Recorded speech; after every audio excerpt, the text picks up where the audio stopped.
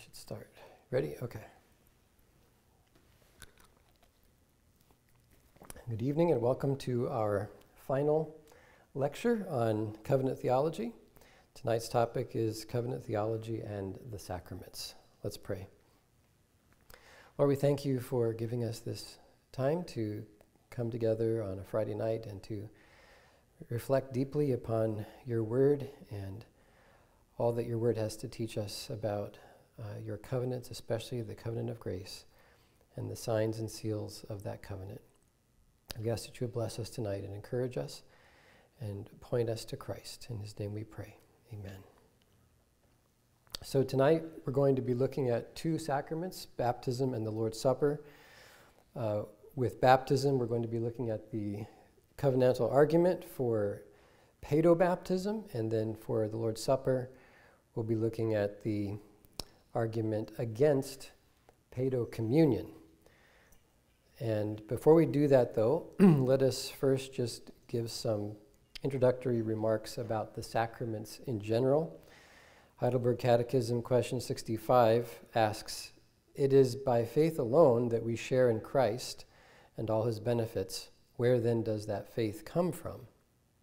Answer, the Holy Spirit works it in our hearts by the preaching of the Holy Gospel and confirms it by the use of the holy sacraments.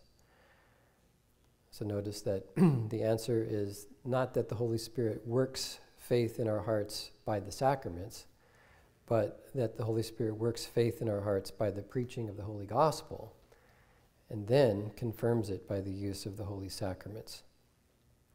The next question then is, what are the sacraments? Question 66. They are holy, visible signs and seals appointed of God for this end, that by the use thereof he may the more fully declare and seal to us the promise of the gospel. So notice that in this next question on the answer to what are the sacraments, it goes back again to the gospel, right? The first question, question 65, the Holy Spirit works faith in our hearts by the preaching of the Holy Gospel.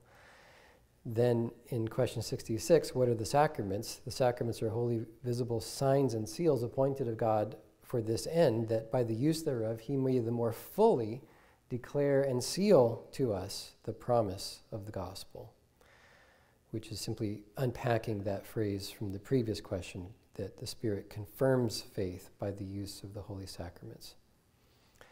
So covenant theology is clearly in the background here. The Catechism doesn't mention the word covenant here in this, but you can see that the concept is there, right? The covenant theology helps us to understand what sacraments are. They are signs and seals of the covenant of grace. That's what they are.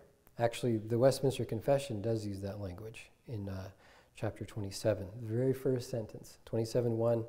The sacraments are signs and seals of the covenant of grace. They are given to us as visible signs and seals to more fully declare and seal to us the promise of the gospel, as the Catechism says. Remember, we talked about what is the essence of the covenant of grace? The essence of the covenant of grace is that it is a promise. And so that's why when we talked about the syllogism of faith last week, that we get assurance by the syllogism of faith, we are using the covenant of grace as a promise, and we're relying upon that promise to gain assurance of our acceptance before God. So covenant theology is very helpful for understanding what the sacraments are and how they work. They're signs and seals of the promise of the gospel, aka they are signs and seals of the covenant of grace, because the covenant of grace is the promise of the gospel.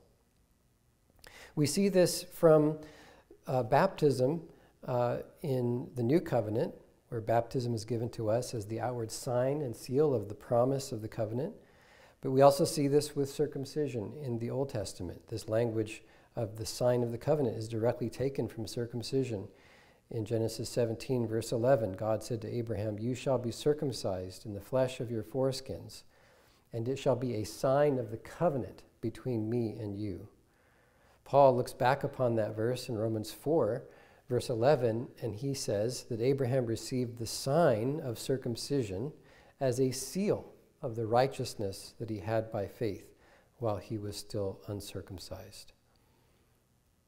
Now, we're not talking about baptism and circumcision just yet. I'm simply using this language from Genesis 17 and Romans 4 to show us that this concept of the sacraments being signs and seals of the covenant is biblical language, directly from Genesis 17, the sign of the covenant, and from Romans 4:11, the sign and seal. Calvin defines a sacrament as an outward sign by which the Lord seals on our consciences the promises of his goodwill toward us in order to sustain the weakness of our faith. Isn't that a great definition? An outward sign by which the Lord seals on our consciences the promises of his goodwill toward us. That is, the promises of the gospel.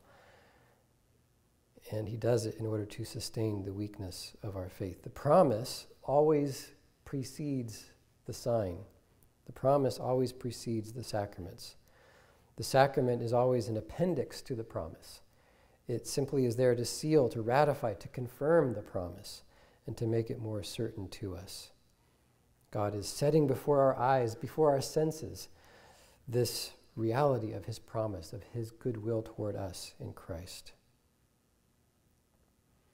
This sealing function of the covenant signs, that is providing us with this confirmation, this ratification, this assurance of the promise, this sealing function of the covenant signs is something that does not occur automatically just by the act of the sacrament being performed.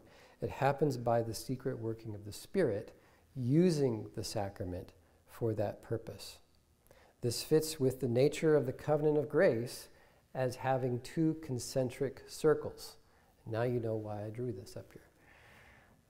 Because the covenant of grace has two concentric circles. There's the outer circle, which is the members of the visible covenant administration, and then there is the elect within that.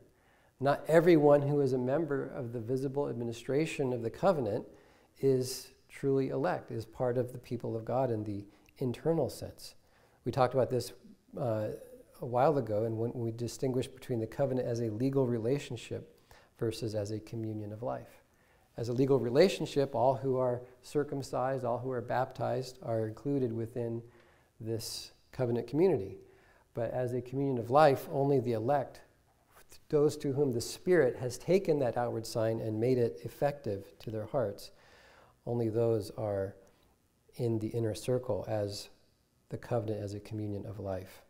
The sacraments are simply instruments through which the Spirit actually applies to the elect the things that the sacraments signify. Being washed with the water in baptism signifies the washing away of your sins in the blood of Christ. Does that mean that everybody who's been baptized with water has their sins washed away by the blood of Christ? Not necessarily. There is no automatic magical power in the sacraments themselves. It is that they are instruments by which the Spirit applies to the elect the things that the sacraments signify. There's an interesting passage in 1 Corinthians chapter 10 where Paul makes this very point to the Corinthian Christians. He's talking to a visible covenant community of believers at Corinth, not all of whom are elect, not all of whom are truly born again.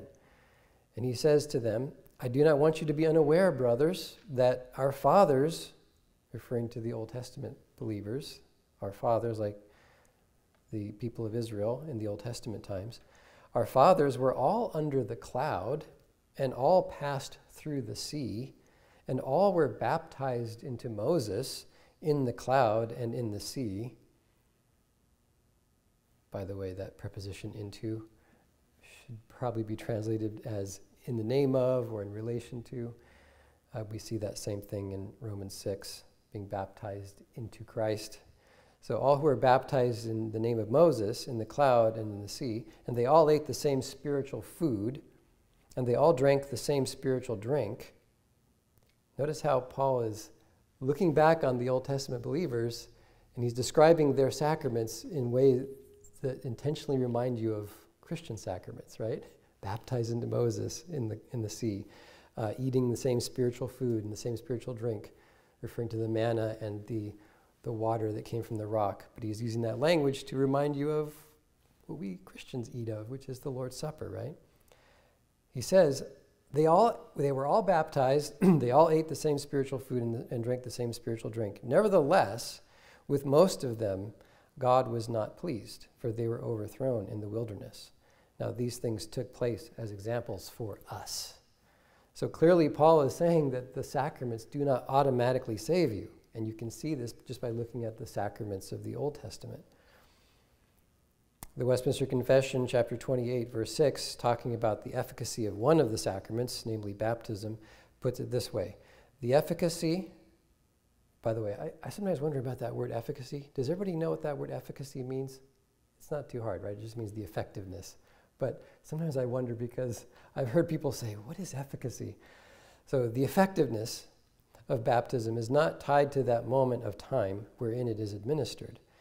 Yet, notwithstanding, by the right use of this ordinance, the grace promised is not only offered, but really exhibited and conferred by the Holy Ghost to such as that grace belongeth unto, according to the counsel of God's own will in his appointed time. The inner circle, the elect, right? So the Westminster Confession is clearly saying here that the efficacy of baptism is not tied to the moment of time where it's administered. It's not tied to the ordinance itself. Nevertheless, the Holy Spirit makes this sign effective in his own time and only to those to whom it belongs, that is, to the elect. It's important to point this out because there are some who love to emphasize the objectivity of baptism and the Lord's Supper. For example, Lutherans often will say, don't seek assurance by looking within, even at your own faith. Rather, just look to your baptism. They're almost saying that you can have assurance just by the mere fact that you've been baptized. If I've been baptized, therefore I'm saved. And that's what they teach. The Federal Vision, some of the members of the Federal Vision, like Peter Leithart, also say the same thing, that baptism actually saves you. And they speak of this idea of the objectivity of the covenant, that everyone who is baptized should view themselves as saved. Of course, the problem is, for both Lutheran theology and for the Federal Vision, they do recognize that not everyone who is baptized is going to go to heaven, because some people fall away, some people are apostate. And so that leads them logically, because of their commitment to the efficacy of baptism, because they hold to baptismal regeneration. Actually, I should be careful there. Lutherans hold to baptismal regeneration. Among the Federal Visionists, there's a spectrum. Some, like Peter Leithart, actually do teach that. Others have kind of distanced themselves a little bit from Peter Leithart and don't quite go that far. But Lutherans and this strong version of the Federal Vision, like Peter Leithart, they do take the next step and they logically reject the fifth point of Calvinism.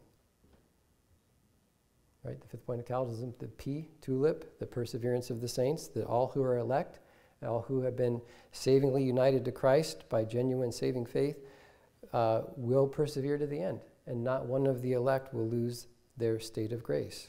It's not possible for you to enter into a state of grace, to be forgiven, justified, born again, have the Holy Spirit, and then later on to fall away from that. We then would say that those who do fall away from a profession of faith demonstrate that they were never truly saved to begin with. But Lutherans and Federal Vision hardcore ones, like Leithart, they deny the fifth point of Calvinism. They reject that. They think that it is possible to fall from the state of grace. And that's all an implication and a logical deduction from the fact that they began with this assumption that we can look to baptism as our assurance, that baptism itself is what regenerates you. And so clearly we have to distance ourselves from that. It's interesting, ironically, that the people who hold to the Federal Vision claim to be Reformed, but they are obviously not in keeping with the fifth point of Calvinism. And I would argue even some of the other points too logically begin to fall down. If you reject the fifth point, you also have to reject, the third point, limited atonement, and you have to reject unconditional election too. You have to basically say that you can lose your election. So, and some of them did say that, not others, not all of them. I don't think Doug Wilson went that far, but there are some that do. Now, it is true, though, we do want to be careful here, although we're distancing ourselves from this Lutheran simplistic statement, don't seek assurance by looking within, just look to your baptism. I want to distance myself from that. But at the same time, I do think we could say this. Look to the promise of the gospel as signified and sealed to you in baptism. So it's not wrong to look to your baptism as long as you don't just do a simplistic deduction. You know, you could use the syllogism of baptism. Remember last week we had the syllogism of faith. You could create a syllogism of baptism for the Lutheran view and some of the strong Federal Vision view. All who are baptized are saved. I've been baptized, therefore I'm saved. Okay, that I don't agree with. That's the wrong syllogism. But we could take the syllogism of faith, which we talked about last week, and include baptism within that, which is all who believe are baptized, or all who believe are, sorry, let me correct that, all who believe are saved. Baptism is a sign and seal of that promise. Therefore, I can say, because I believe in the promise of the gospel, which is signified and sealed to me in my baptism, I can have assurance that I am saved. But it's mediated through the promise. That this goes back all the way to what we were saying at the very beginning about how, notice how the promise is the key. Heidelberg Catechism 66. The sacraments are holy, visible signs and seals appointed of God for this end, that by the use thereof he may the more fully declare and seal to us the promise of the gospel. The sacraments are appendices to the promise. The promise is primary. And the sacraments are simply there to seal, to ratify, to confirm to us the truth of the promise, to make it more real to us. Where God, through these visible external signs, is setting the promise before our very eyes. And even in the sacraments, making it applicable to you as an individual. The promise of the gospel stands out there. Anyone who would believe can be saved, but the sacraments are given to you and to you and to you. I baptize you in the name of the Father, and the Son, and the Holy Spirit. And so therefore, the sacraments are signs that seal the promise to you as an individual, provided, of course, that you receive the promise in faith. It doesn't function apart from the work of the Spirit in bringing the promise to our conscience and to our heart. This is the Calvinistic Reformed understanding of how the sacraments work. They're instruments that the Spirit uses to apply to us the things that the sacraments signify. And the Word and the Spirit go together. The Spirit cannot function without the Word, and the Word cannot function without the Spirit. Okay, so that's sort of an introductory discussion of the sacraments in general. Let's now look to these two big questions. First, the covenantal argument for paedo-baptism, and then secondly, the covenantal argument against paedo-communion. So first, the argument for paedo-baptism. The argument for paedo-baptism has sometimes been made in a simplistic way, which is not completely wrong, but it's just lacking in some fuller covenantal context. And the simplistic way is to say, well, in the Old Testament, God told Abraham to baptize or to circumcise his sons on the 8th day. And in the New Testament, baptism is the replacement for circumcision. Therefore, we should baptize our children in the New Covenant. That's not a wrong argument. There's certainly truth to it, but it's lacking in some context. It's lacking in some covenantal contours that really make it clearer. So I would like to present to you a more full argument for paedo-baptism in 5 steps. First, there is one covenant of grace under 2 administrations. And so this, I'm just going to say, see lecture, what was it, 3 or 4, I can't remember now, where we talked all about the covenant of grace. The covenant of grace It's initiated in Genesis 3:15, the first promise of the gospel concerning the offspring to come. It's then more fully explained and ratified when God makes his covenant with Abraham in Genesis 15. And then it's fulfilled in the new covenant. And so we can draw these direct lines. We can link from the pre-Abrahamic promise to the pre-Abrahamic fathers, such as Noah and all those that lived before Abraham. You can draw a line from there to the Abrahamic covenant, and from there to the new covenant. The new covenant is not a fundamentally different covenant than the Abrahamic covenant. It's simply the fulfillment of God's promise to Abraham. And of course, we have this big, long discussion there on, well, wait a minute, isn't the Abrahamic covenant really about the land promise? Well, we saw that that's not really what it's about. It's about this promise of heaven, which is inherited by God's people, the sons of Abraham. And we looked at how Paul in Romans 4 appeals to the Abrahamic promise as ultimately being about salvation in Christ. And the land promise is simply a type and a shadow pointing ahead to the fulfillment in Christ. So the new covenant is not a different covenant from the Abrahamic covenant. It's just simply the fulfilled version of it. And so therefore there is only one covenant of grace. Now there are different administrations of this covenant of grace before and after Christ.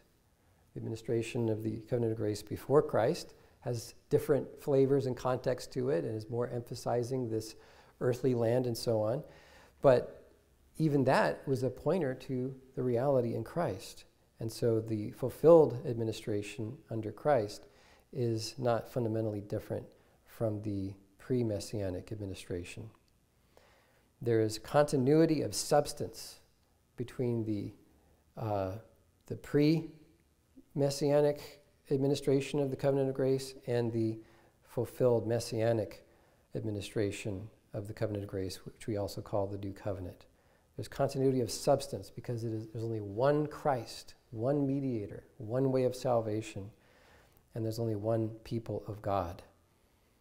The Apostle Paul makes that so clear in Ephesians 2 through 3. Just read Ephesians 2 and 3, okay? Just sit down, just start from beginning to end, just read those two chapters, and you can't come away from that and say, no, there's actually two different peoples of God. There's an earthly people called Israel, and then there's this totally separate people of God called the church. You can't.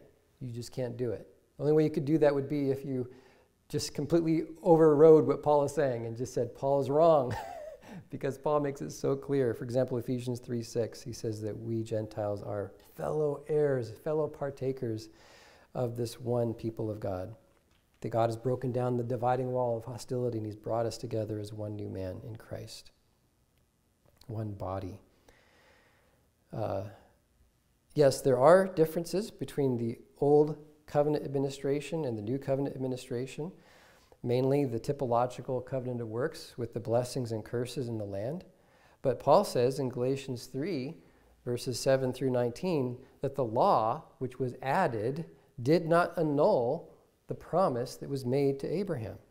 And so even though there were these things going on in the old covenant administration that do seem to be at odds with the covenant of grace, blessings and curses, the typological covenant of works related to Israel's ability to stay in the land and all of that, the exile out of the land, even though there are these things going on that seem at first glance to make it appear that there is no continuity, yet Paul says that the law was simply an additional temporary measure and it did not annul the Abrahamic promise. That is, it did not annul the underlying covenant of grace.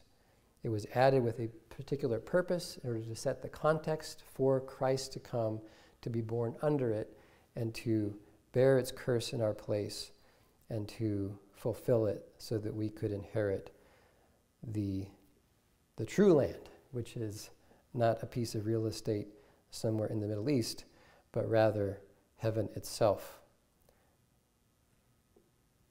So first, there's one covenant of grace under two administrations. Second stage in the argument for paedobaptism. The covenant of grace has a visible covenant community. It has these two concentric circles. The outer circle is those who profess faith and their children, and the inner circle is among those who are the elect. Now we have to recognize, of course, that this inner circle, the election within the bigger circle, that is the whole purpose of this covenant of grace. The purpose of the covenant of grace is to save the elect. But prior to the day of judgment, the covenant of grace contains members who are not elect or regenerate. And Jesus teaches this very clearly in Matthew 13 in the parable of the wheat and the weeds. He even says that at the end, he's going to send his angels to gather out of his kingdom, out of his church. He's going to gather out of his kingdom all that offends, all that is not properly a part of that kingdom. But for the time being, they are a part of that kingdom.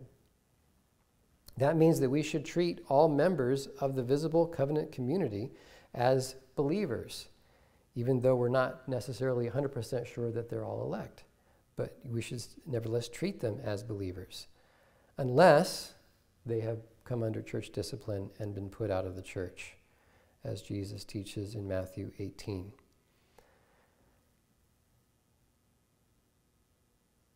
So that's the second stage of the argument. The covenant of grace has a visible covenant community and these two concentric circles. Third, the third step of the argument is that the terms of membership in this outer circle, the terms of membership are essentially the same in both administrations of the covenant of grace. That is, the administration before Christ, referring to what we sometimes call the Old Covenant, and the administration after Christ, which we call the New Covenant. Of course, we're not asking here, what are the terms of being elect? What are the terms of being the true people of God? We're just asking, what are the terms of membership within this visible administration, the outer circle? Who should we treat as God's people? The answer is, the terms of membership in the covenant community are that you must profess faith in God and God's promises, or be under the parental authority of someone who does profess faith. And we see that in both the Old and the New Covenant. So in the Old Testament, for example, someone who professed faith and came into the covenant community from outside would be somebody like Ruth. Ruth was a Moabitess. She's not a part of the people of God. She wasn't raised in the covenant community, but she professed faith. Your people shall be my people. Your God shall be my God. Speaking to her mother-in-law Naomi, and she became a part of the people of God and was even married to an Israelite. The other way you can be a member of the covenant community is to be under the parental or household authority of someone who does profess faith. And we see this in both the Old and the New Testament. In the Old Testament, we see this in Genesis 17, where God says to Abraham that his covenant is made with his children as well. So Genesis 17, verses 9 and 10, God said to Abraham, "As for you, you shall keep my covenant, you and your offspring after you, throughout their generations. This is my covenant which you shall keep between me and you and your offspring after you. Every male among you shall be circumcised." Or again in Genesis 18, in verse 19, God says to Abraham, this is the part where the angels came to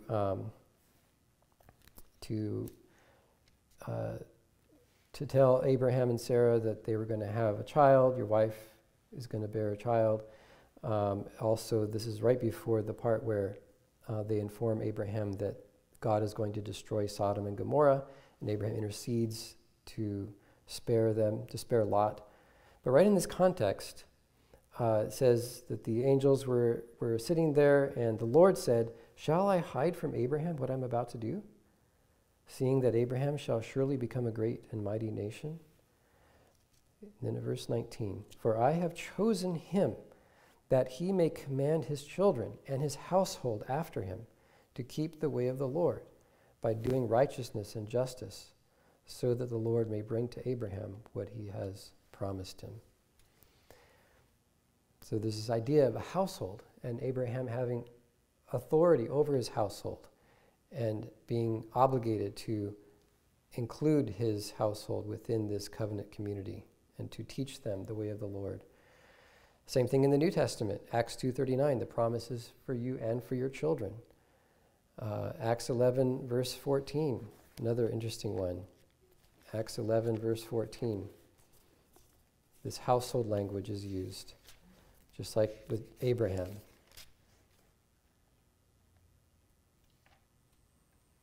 This is the story of Cornelius. Before Cornelius is, this is actually Peter reporting back the story of what happened in chapter 10, but now we're in chapter 11, and Peter says that an angel told him, told Cornelius, send to Joppa and bring Simon, who is called Peter. He will declare to you a message by which you will be saved, you and all your household. That's interesting. You and all your household will be saved? Okay. Sounds a lot like Abraham. Also in Acts 16, verse 31, the Philippian jailer. What must I do to be saved? And then Paul and Silas tell him, believe in the Lord Jesus and you will be saved, you and your household. Now that's not an absolute guarantee. It's not a guarantee that every single member of your household is going to be in the inner circle. But this is the ordinary way that God works in order to fulfill his purpose of saving his elect through the covenant nurture of the covenant community. So the third point was that the terms of membership are essentially the same in both administrations of the covenant of grace. Either profess faith yourself as an adult or be under the parental or household authority of someone who professes faith. Fourth, members of the covenant of grace ought to receive the sign of membership in the covenant of grace. This is the part where it's the most debated, okay? Members of the covenant of grace ought to receive the sign of membership in the covenant of grace. We agree with that. But the question is circumcision in the Old Testament a sign of membership in the covenant of grace? Baptism is clearly a sign of membership in the covenant of grace in the new covenant administration of the covenant of grace, but what about in the Old Testament? I believe that circumcision was indeed the sign of membership in the Abrahamic administration of the covenant of grace. Paul says that in Romans 4:11. It was a sign and seal of the righteousness of faith. It was a sign and seal to Abraham of the gospel, of being justified by faith. Now, many people think that circumcision was not a sign and seal of the promise of the gospel, but rather was a symbol of being a physical descendant of Abraham. And so they treat baptism, or circumcision, I keep saying that, they treat circumcision in a very earthly way as simply a symbol that you are a physical descendant of Abraham. But that's simply not the case. It's very clear that it's not the case from a number of things. Number one, in Exodus chapter 12, verse 48, Exodus 12, verse 48, this is the passage where God commands the Israelites to offer the Passover lamb and to prepare for the angel of the Lord that's going to pass through. But it says in that passage, if a stranger shall sojourn with you and would keep the Passover to the Lord, let all his males be circumcised. Then he may come near and keep it. He shall be as a native of the land, but no uncircumcised person shall eat of it. So clearly, it's possible for a Gentile, for somebody who's not a physical descendant of Abraham, to be circumcised and then to be able to participate in communion. On the other hand, it's also possible for someone to be a physical descendant of Abraham, but to not be circumcised. And if they're not circumcised, they're not allowed to eat of it. So it's clear that circumcision is a symbol of God's grace, of the covenant of grace. It's not a symbol merely of biological descent from Abraham in a literal sense. It's a sign of membership in the covenant. Remember Genesis 17, verse 14? This is a verse that we're going to look at again in just a minute as another objection to this Paedo-Baptist appeal to circumcision. But just point out in Genesis 17, verse 14, it says, "Any uncircumcised male who is not circumcised in the flesh of his foreskin shall be cut off from his people. He has broken my covenant." So clearly, this covenant that God is making with Abraham that creates this covenant community is not defined simply by physical descent, because it's possible for an uncircumcised male who is a physical descendant of Abraham to be considered a covenant breaker, and therefore someone who is to be removed from the people of God, removed from the covenant community. So it's obvious then that circumcision is not simply a symbol of physical descent from Abraham.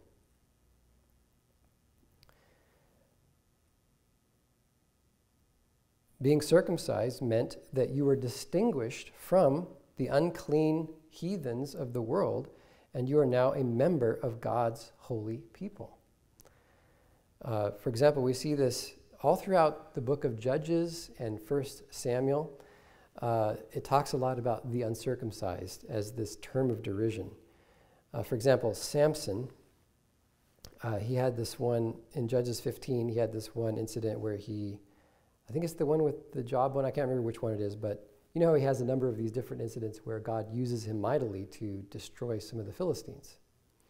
He has one where God gave him a great deliverance in Judges 15, verse 18, and he says to God, "You have granted this great salvation by the hand of your servant, and shall I now die of thirst and fall into the hands of the uncircumcised?"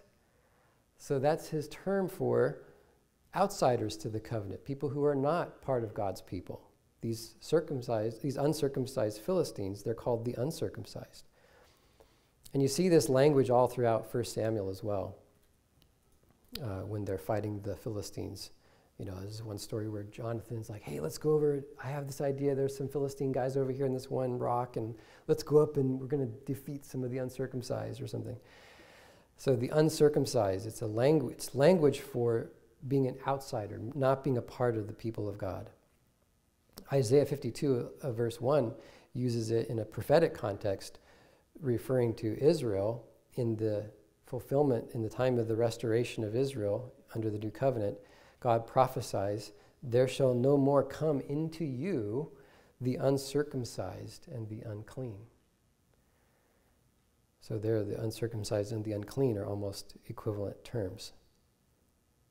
The unclean were those that had to be outside of the camp, outside of God's people. And of course, sometimes it did happen to circumcised people, but they were able to come back by offering sacrifices and being restored to the covenant community. But for that time when they're unclean and they're outside, it's as if they're almost equivalent to uncircumcised people. They are outside of the covenant community. So baptism then in the new covenant has the same function as a sign of membership in the new covenant, as a sign of membership in the messianic fulfilled administration of the covenant of grace. Baptism is the new circumcision. You see this, for example, in Galatians, in Galatians chapter 3. Galatians chapter 3, Paul uses baptism as a reference to membership in the people of God. Galatians 3:25 to 29, he says, "But now that faith has come, we are no longer under a guardian," that is the guardianship of the law. "For in Christ Jesus you are all sons of God through faith. For as many of you as were baptized into Christ," there again I have to put that footnote, the preposition into has to be more nuanced as baptized in relation to Christ or in the name of Christ, "have put on Christ. There is neither Jew nor Greek. There is neither slave nor free. There is no male and female, for you are all one in Christ Jesus. And if you are Christ's, then you are Abraham's offspring, heirs according to promise." Oftentimes people ask those that are, not in agreement with our view on paedobaptism, and they say, you only have one verse that says that baptism is the new covenant version of circumcision. Colossians chapter 2, verses 11 and 12, I think it is. Well, I would say, isn't this one here another one? This one here in Galatians 3, because if you follow the flow of the argument, he's saying, if you were baptized into Christ, then you are Abraham's offspring. So he's tying, and the whole context of Galatians is that he's trying to argue against the Judaizers who are telling the Galatian Christians that they need to be circumcised. Right? And he's saying very clearly here, you don't, because you're already in Christ, as signified and sealed to you in baptism. So this is another passage besides the one in Colossians 2 that ties baptism to circumcision and shows that it has that same function as being a sign and seal of membership in the covenant of grace. In addition to that passage there in Galatians 3, we can also just think about the fact that both baptism and circumcision have the same essential symbolic meaning, which is that they both symbolize the cutting off of the flesh in the cross. You might say, okay, I see that with circumcision, cutting off of the flesh. Where do we see that with baptism? Well, we see it with baptism in some interesting verses in the Gospels that are easy to ignore because people don't quote these very often. But in Mark 10:38, Jesus says, remember the disciples that wanted to sit, one on his right, one on his left, and he says, you do not know what you are asking. Are you able to drink the cup that I drink, or to be baptized with the baptism with which I am baptized? He's talking about the cross. But he's using this language of baptism to signify it. And it makes sense, right? Because baptism isn't simply the symbolism of being cleansed with cleansing water. It is that. But it's also the symbolism of being drowned in the water, right? Just like Noah's flood was a symbol of baptism, as Peter says in 1 Peter 3 in verse 21. So being baptized symbolizes judgment. It symbolizes being cut off. It symbolizes dying with Christ in his death and being raised with him to a new life. There's another verse as well in Luke chapter 12, verse 50, where Jesus says, I have a baptism to be baptized with, and how great is my distress until it is accomplished. He's looking forward to the cross. He's on the way to the cross. And he's just setting his face like flint towards Jerusalem because he has this date with destiny there in Jerusalem. And that is his baptism, his death and resurrection, which is his judgment in which the Lord is going to cut off the flesh in the cross. And that's exactly what Paul says in Colossians chapter 2, in that other verse that makes the connection between baptism and circumcision. Colossians 2, verse 11, in him also you were circumcised with a circumcision made without hands, by putting off the body of the flesh, by the circumcision of Christ, having been buried with him in baptism, in which you also were raised with him through faith in the powerful working of God, who raised him from the dead. By the way, that phrase at the end of verse 11, where it says, by the circumcision of Christ, that's an ambiguous genitive in Greek. The word of in Greek can be translated different ways. It could be the circumcision that Christ himself performs upon us when he regenerates us. But another possibility is that it's the circumcision that Christ himself underwent. He went under the knife at the cross. The circumcision that Christ himself experienced, just like the baptism of Christ in those two verses in Mark and Luke are referring to his judgment at the cross. The wonderful thing about the cross of Christ is not simply that Christ died so that we didn't have to. It's that in union with Christ, we actually did die. That's the great thing about the cross. We have died with Christ, and now we are raised with him to walk in newness of life. The atonement, the work of Christ isn't simply substitutionary, it's also representative. He died as our representative. He took all of our sins upon himself, and he identified us with himself so that he took us to the cross. It's as if you've already gone to hell, and now how can you go to hell a second time, right? Your sins have already been paid for. You've already been completely judged in Christ. And this judgment, of course, is a redemptive judgment. It doesn't lead to your damnation, but to your salvation. This idea of redemptive judgment is all over the place in the Bible, right? Noah's flood. It's judgment for those that are outside the ark, but for those who are in the ark, that is in Christ, it's a redemptive judgment that saves them. Peter even says that, 1 Peter 3:21, that they were saved through the water. Not in spite of the water or from the water. They were saved by the water. The waters of judgment actually saved them because the waters of judgment flooded the ark and destroyed the ark, as it were. And yet they were safe in the ark.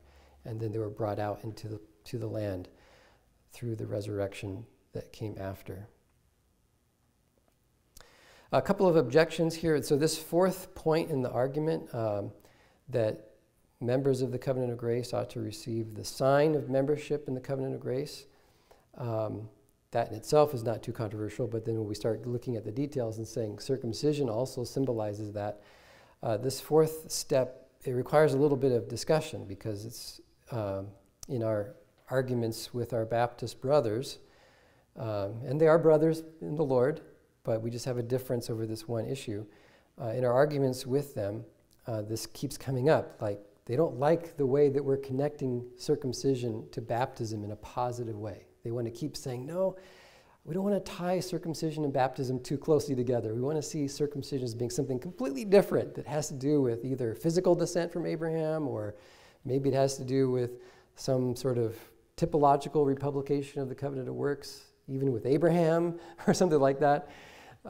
So they're always trying to separate circumcision and baptism, and I'm trying to show, no, they're actually very closely tied. There are a lot of biblical theological sinews that connect these two things together in the Bible. So here's another objection that sometimes comes up. Sometimes Baptists will appeal to that verse that I mentioned before in Genesis 17, verse 14, where God threatened Abraham and said, any uncircumcised male who is not circumcised in the flesh of his foreskin shall be cut off from his people. He has broken my covenant. I was using that when I first quoted it as an argument for showing that circumcision is a positive thing that symbolizes membership in the covenant. It doesn't just symbolize physical descent from Abraham. But our Baptist brothers will appeal to this verse and say, see, here's another point of discontinuity between circumcision and baptism. Circumcision here seems to be a sign of the covenant of works, not the covenant of grace, because there's this threat. If you're not circumcised, you're going to be cursed. You're going to be cut off. But I think that reading, the Baptist reading of that verse, is not quite correct. I think that this language of being cut off, it's not the being cut off of the curse, it's simply the being cut off from the people. It denotes exclusion from the covenant community. And that's not the same as the curses of the Mosaic covenant. Cursed is the one that does not continue in all the things written in the book of the law to do them. This phrase, to be cut off from the people, is used elsewhere in the Pentateuch in reference to the covenant of grace as it operated within the Mosaic time. Remember, this is a very important point, that when we talk about the Mosaic covenant, we have to think of it in both the narrow and the broader aspect, right? In the narrow aspect, the Mosaic covenant is a covenant of works. Do this and you will live. If you don't, you're under a curse. But there's also a broader aspect to the Mosaic covenant where it is an administration of the covenant of grace. And we see this all over the place in the Pentateuch in the sacrificial system, right? All the sacrifices that were given to Israel, those are sacraments of the covenant of grace for Israel. And God was using them to point their faith to the coming Messiah, who would be the final sacrifice, right? But this phrase, if you don't do this, you'll be cut off from the people, it does not denote the curses of the narrow aspect of the Mosaic covenant.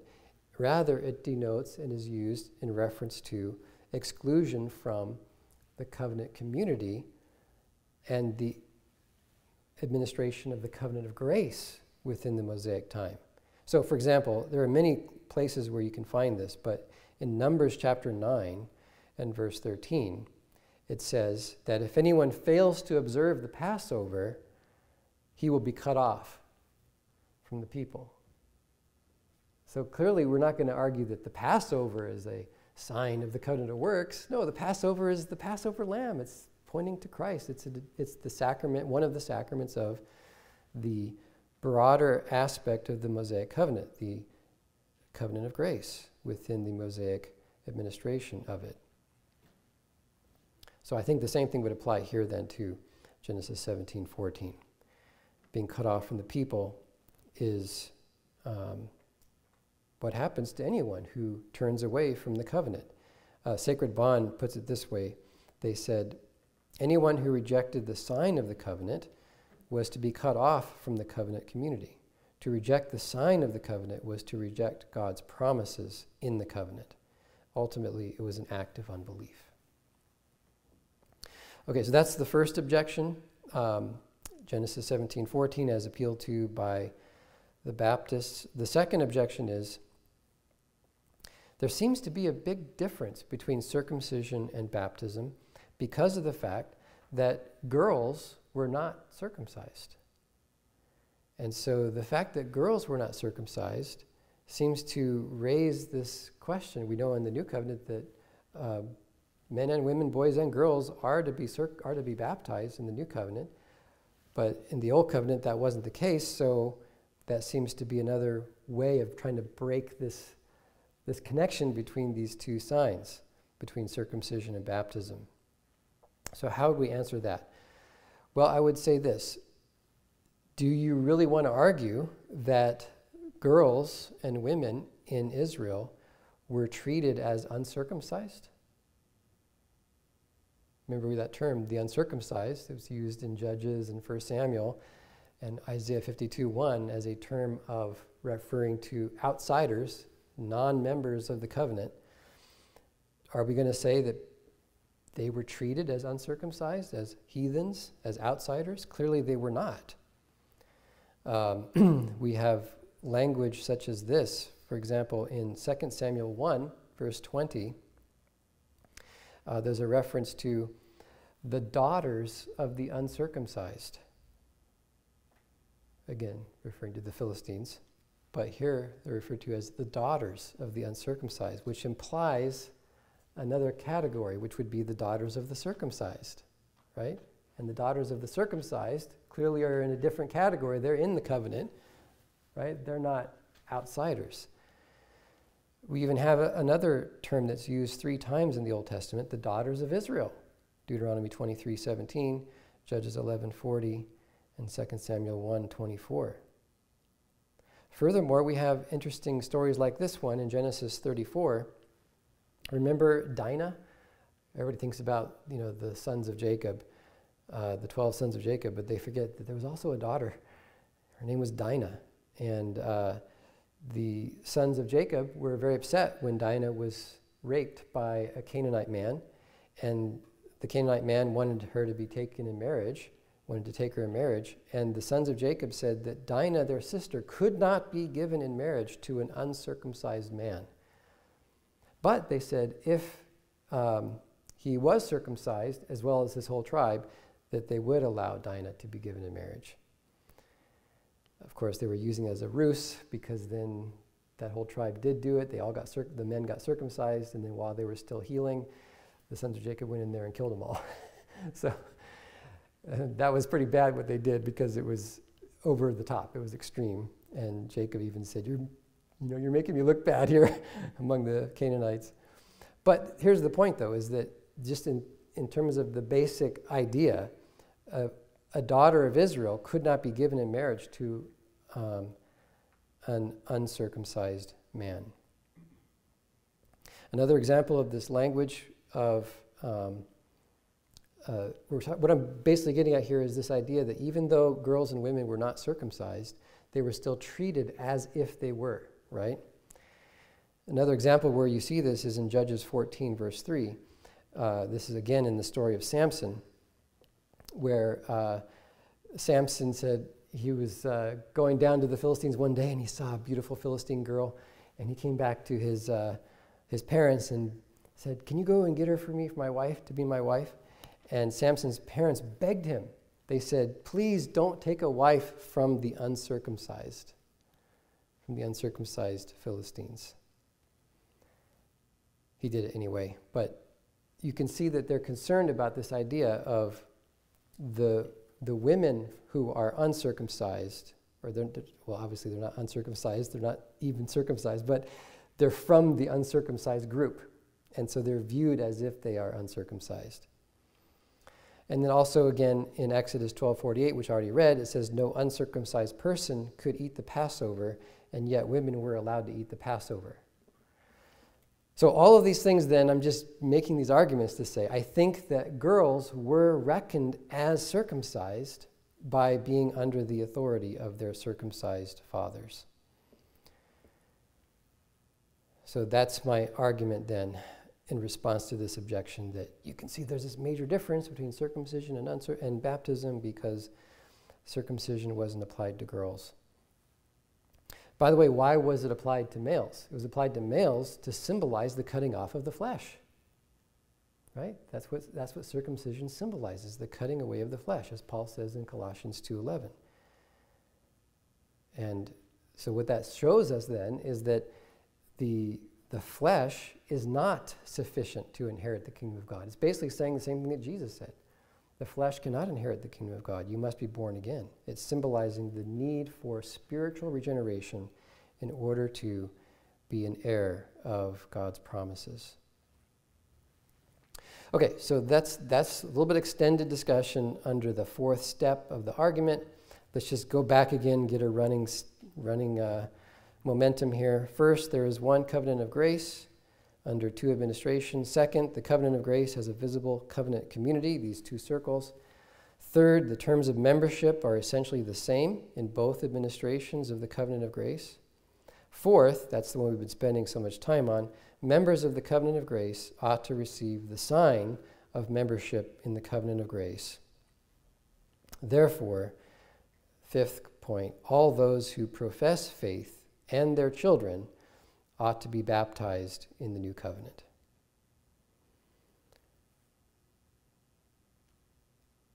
And under that point, we could get into some more details on that, specifically to point out that baptism is administered in the New Testament, especially in the book of Acts, but also in 1 Corinthians, not only on the basis of someone making a profession of faith, but it's also administered on the basis of parental authority. And those would be the household baptisms in the book of Acts. Acts 10, verse 2, verses 44 to 48, Acts 11:14, which we already read, Acts 16, verse 15, and verses 33 to 34, Acts 18:8, and 1 Corinthians 1:14 to 16. Those are all places where it says, he and his whole household were baptized, or she and her whole household were baptized, referring to Lydia. Interestingly, in the case of Lydia, it specifically says that they were baptized on the basis of her profession of faith, because she said, referring to the apostles, if you have judged me to be a believer, then come over to my house. And so she's saying, you've looked at me and determined that I'm a believer, and on the basis of that, you have baptized my whole household. And then also we can point out that the New Testament treats the children of professing believers as members of the church, big circle, as members of the visible covenant community. 1 Corinthians 7, verse 14, the children are holy. Ephesians 6:1, in the list of all the different exhortations to masters and slaves and husbands and wives, he also addresses the children as if they're just right there in the congregation. Children, obey your parents in the Lord. and Colossians 3:20, which is the parallel to Ephesians 6:1. To me, those verses, 1 Corinthians 7:14, Ephesians 6:1, Colossians 3:20, are really important, and they're often overlooked because people are so focused on making the connection between circumcision and baptism that they miss this broader point, which is that everywhere the New Testament addresses the question of how should we view our children? Should we view them as in the church or out of the church? It always says in. They are in the church. Of course, it doesn't mean that they're necessarily elect. Maybe they'll grow up and turn away from Christ, and then they should be put out of the church at that point. But in terms of how we should treat them, until that day happens, we should treat them as professing believers. We should treat them as saints. That's the language that Paul even uses for the church of Corinth, which he knows contains people in it that are not saved, right? 1 Corinthians 1, verse 2. To those who are sanctified in Christ Jesus, to the saints at Corinth. He treats them as believers according to their profession of faith. That's called the judgment of charity. We're not making a determination about someone's elect status. We can't read people's hearts. We don't know who's on the rolls of the elect in heaven. But according to their profession of faith, we give people the judgment of charity, and we treat one another as brothers and sisters in Christ. And of course, that does include, as Jesus himself taught in Matthew 18, that if your brother sins, you go to him and you address him as a brother and you try to win them. Only if they refuse and harden their heart do you then change the way you treat them to treating them as a tax collector and a Gentile. All right, let us now take a few questions and then we will move on to the issue of paedocommunion.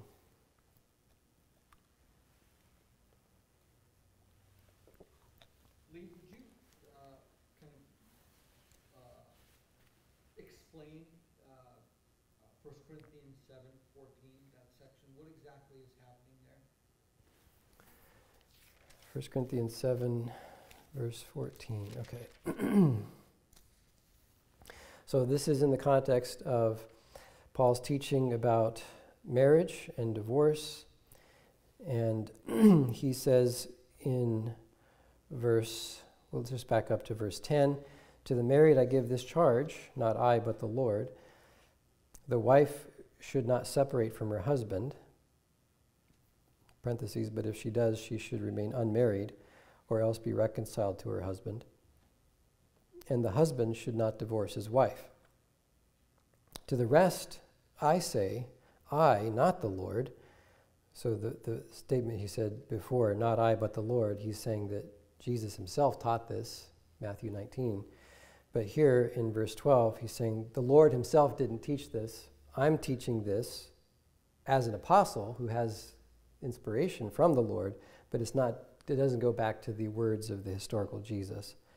To the rest I say, not the Lord, I, not the Lord, that if any brother has a wife who is an unbeliever, and she consents to live with him, he should not divorce her. And if any woman has a husband who is an unbeliever, and he consents to live with her, she should not divorce him. For the unbelieving husband is made holy because of his wife, and the unbelieving wife is made holy because of her husband.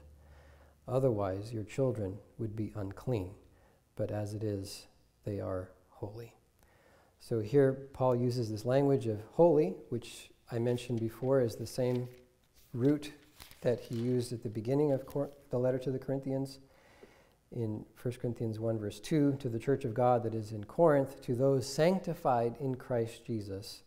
The word sanctified there is simply the verb form of this adjective holy.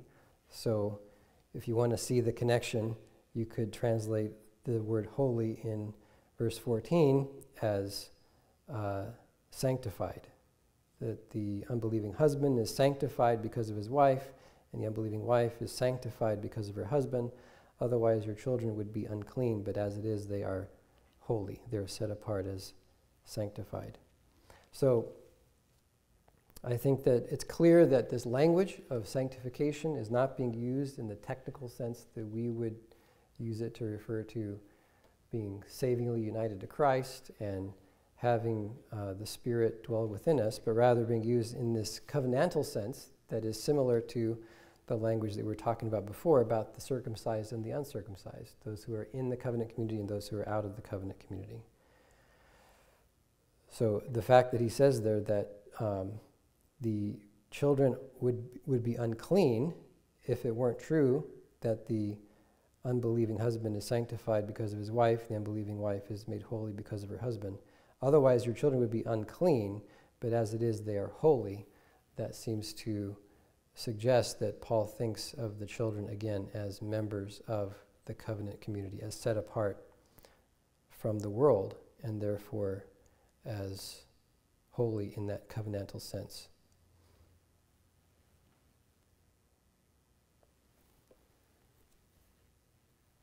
Joel? Question for, in regards to the New Testament passages where it says they were baptized in their household. In the original language that you know throughout the New Testament, is it the same word? And then that definition of that word, do you know of like other secular old Greek manuscripts that same word was used and how they used it, meaning that it meant this certain thing and that there wasn't a differentiation between an age group within that house? I mean, in household, like it was everyone. Yeah, so when it talks about household baptism in the book of Acts, for the question, for the recording, does that word household, does it include the children, or is there an age differentiation within it? The answer is that the word household doesn't say anything about age. It's just talking about the family, and it's focused primarily on the children of whatever age. It could also include servants, but it's primarily focused upon the children of whatever age. And so you can't read into that anything that would say, oh, it's only talking about children if they're over a certain age. The point is that it uses that language of he and his whole household, and that language, he and his whole household, is directly taken from the Old Testament. It's used all over the place in the Old Testament. We saw one in Genesis 18, verse 19. Abraham, God says, I've chosen him so that he would direct his household after him. So that language it's intentionally used to connect to the Old Testament idea of parental authority. And so therefore it doesn't work to say that it's only referring to those that are old enough to hear and understand. Again, going back to that key verse in Acts 16, verse 15, where this is the baptism of Lydia and her household,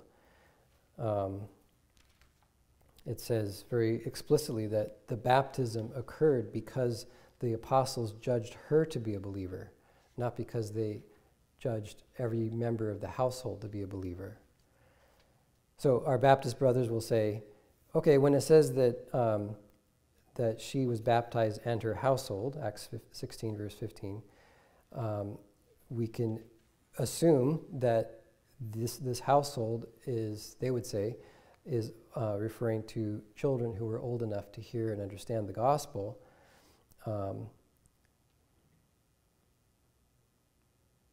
But it says in verse 15, after she was baptized and her household as well, she urged us, saying, if you have judged me to be a believer in the Lord, come to my house and stay. It sometimes says, the ESV says faithful, but that just means believer.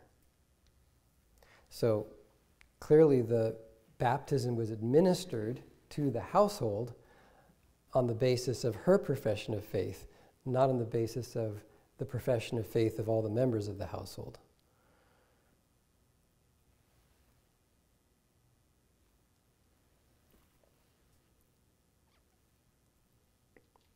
Any other questions about paedobaptism?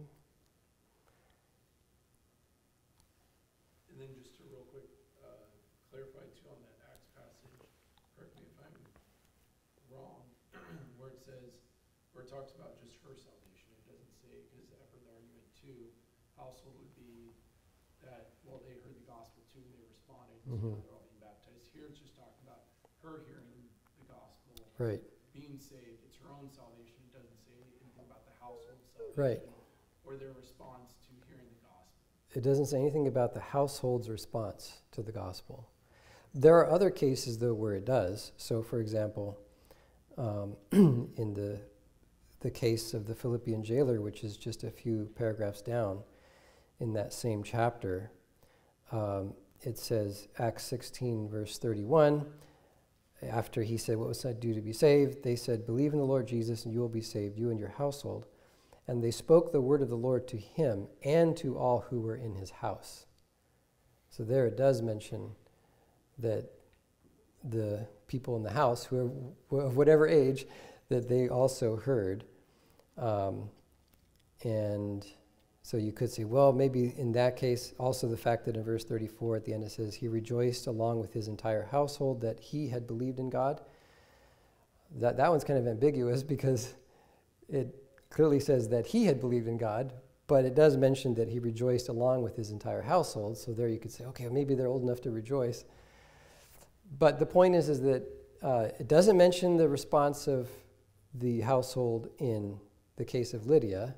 It does mention that in the case of the Philippian jailer, but even in the Philippian jailer, it focuses on his faith, that he had come to believe in God, and also it uses this same formula.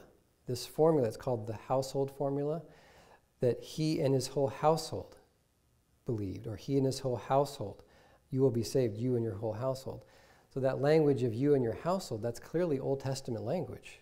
We see that with Noah, we see that with Abraham, we see that all over the place in the Old Testament. And so the fact that it's using that Old Testament covenantal language shows us that the baptism is being performed as a household baptism on the basis of the faith of the head of the household. So,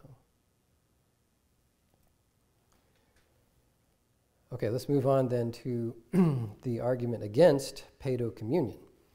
So historically, the Reformed tradition has argued that there are 3 verses in 1 Corinthians 11 that seem to require a profession of faith as a precondition for participating in the sacrament of the Lord's Supper.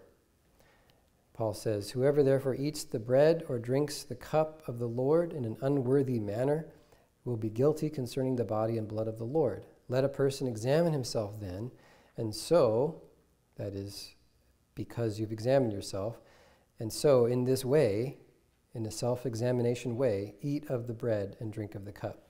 For anyone who eats and drinks without discerning the body eats and drinks judgment on himself. That's 1 Corinthians 11, 27 to 29.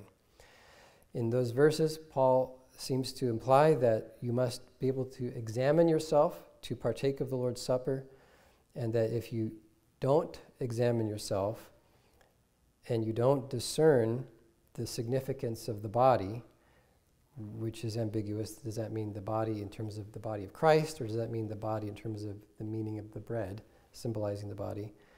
I think it's probably both, but the focus seems to be on the bread.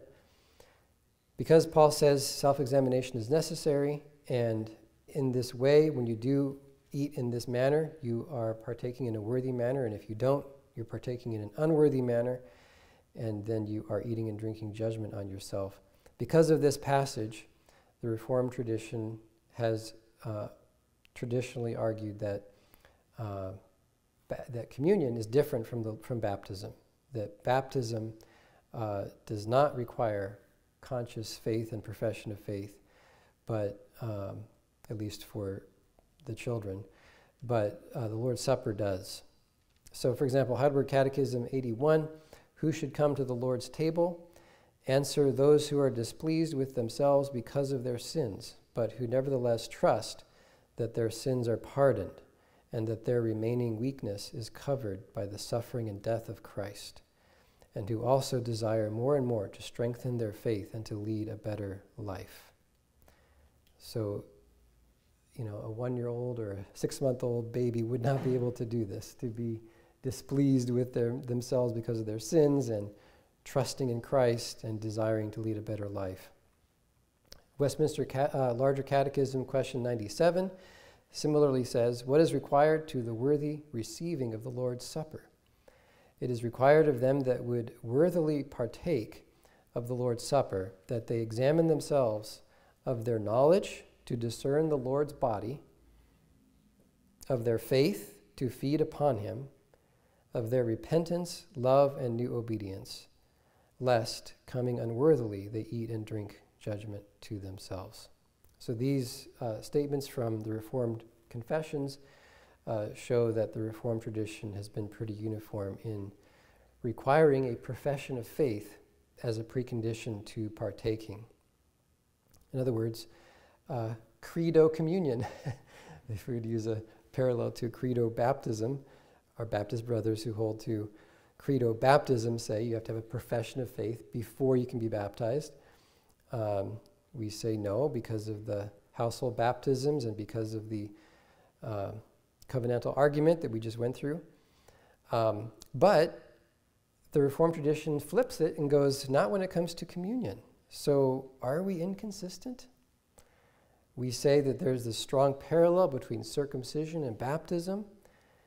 We've tied all those threads together and showed how tightly connected those two rites or rituals are.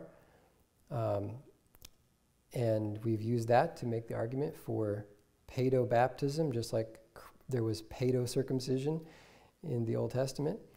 But are we inconsistent? Because we could make a similar argument, couldn't we, from Passover to the Lord's Supper. The Lord's Supper was clearly administered on the night in which Jesus was betrayed during the same time as the Passover of Israel. And in fact, in that moment when they're preparing to, for example, in Mark, Gospel of Mark chapter 14, verse 12, as they're preparing for the Lord's Supper, they tie it to Passover. Mark 14:12, on the first day of unleavened bread, when they sacrificed the Passover lamb, his disciples said to him, "Where will you have us go and prepare for you to eat the Passover?"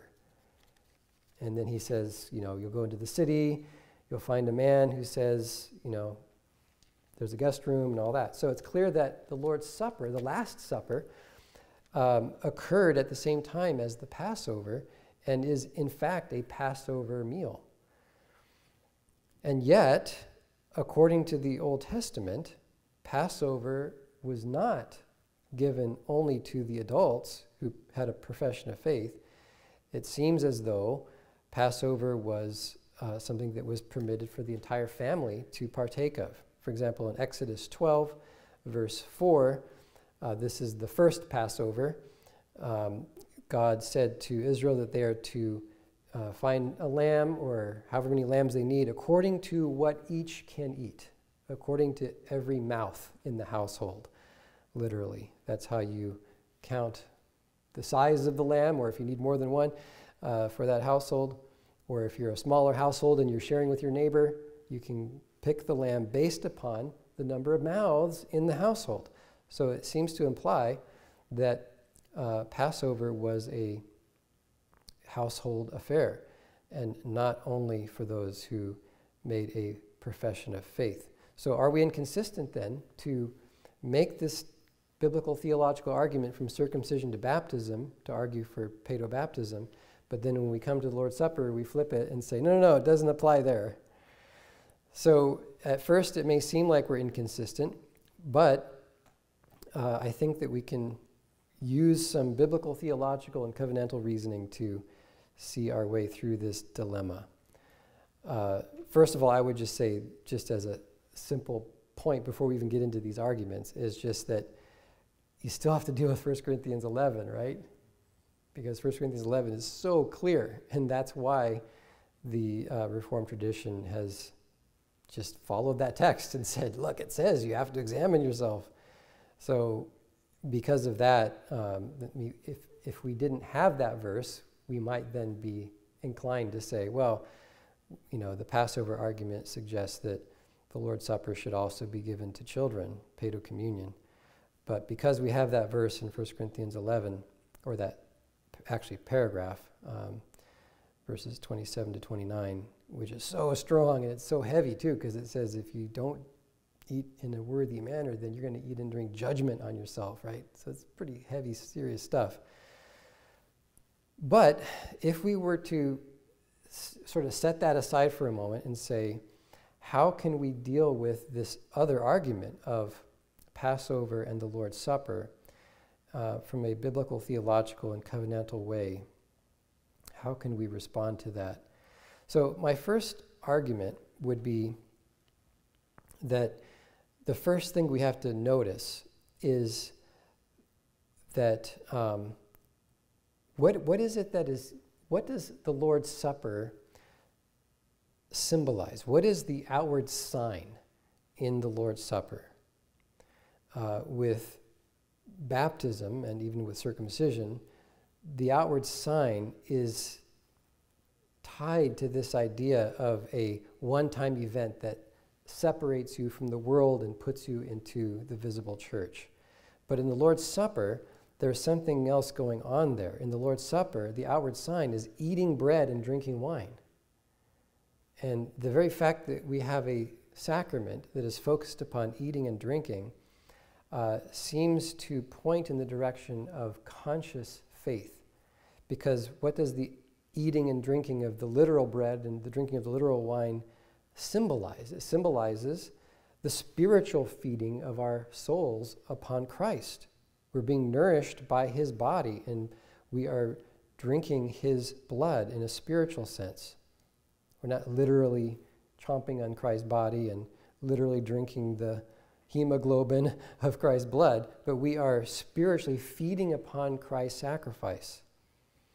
For example, the Belgian Confession, paragraph or Article 35, says, "Just as truly as we take and hold the sacraments in our hands and eat and drink it in our mouths, by which our life is then sustained, so truly we receive into our souls for our spiritual life the true body and true blood of Christ, our only Savior. We receive these by faith, which is the hand and mouth of our souls." I love that way of describing faith as the hand and mouth of our souls. So just looking at the symbolism itself, this is my first argument before we get to talk about Passover in more detail. Just look at what the Lord's Supper itself symbolizes. The outward sign is eating and drinking, and that signifies an inner spiritual feeding upon Christ and being nourished by him. And how do we feed upon Christ? What does it mean to eat Christ? What does it mean to drink Christ's blood? It means to exercise faith, right? So you have conscious faith in Christ. Jesus makes that point in John 6, that whole long treatment where he says, "I'm the bread of life. Your fathers ate the manna in the wilderness and died, but I'm the bread that came down from heaven." And of course, there's a whole debate about whether that passage is even alluding to the Lord's Supper. It doesn't really matter for our purposes at this point whether it is or isn't. Just the clear statement there in that whole section in John 6, if you just read it, is that Jesus is using eating and drinking as a metaphor for believing in him. Whoever believes in me has life. Whoever eats my flesh and drinks my blood by faith has eternal life. But this is different from baptism, because baptism is like circumcision. It's to be administered only once as a sign of membership in the covenant of grace. Whereas the Lord's Supper is to be enjoyed many times for our spiritual nourishment as we, through the sacrament, have our faith strengthened and developed so that we are actively partaking of Christ. In fact, that's why the Lord's Supper is also called communion, right? It's called communion. That comes from Paul's language in 1 Corinthians 10, verse 16. The cup which we bless, is it not a communion in the body of the blood of Christ, and so on. It's called communion because we're having communion, we're having fellowship with Christ by faith. And so you can see just by looking at the sign itself and what the sign symbolizes that there's a big difference between the Lord's Supper and baptism. Baptism is a sign of membership in the covenant of grace. You're not an unbaptized, uncircumcised heathen. You're not unclean. You are now separated from the world and you're brought into the covenant community. Whereas the Lord's Supper symbolizes and signifies active faith in Christ, communing with Christ by conscious faith.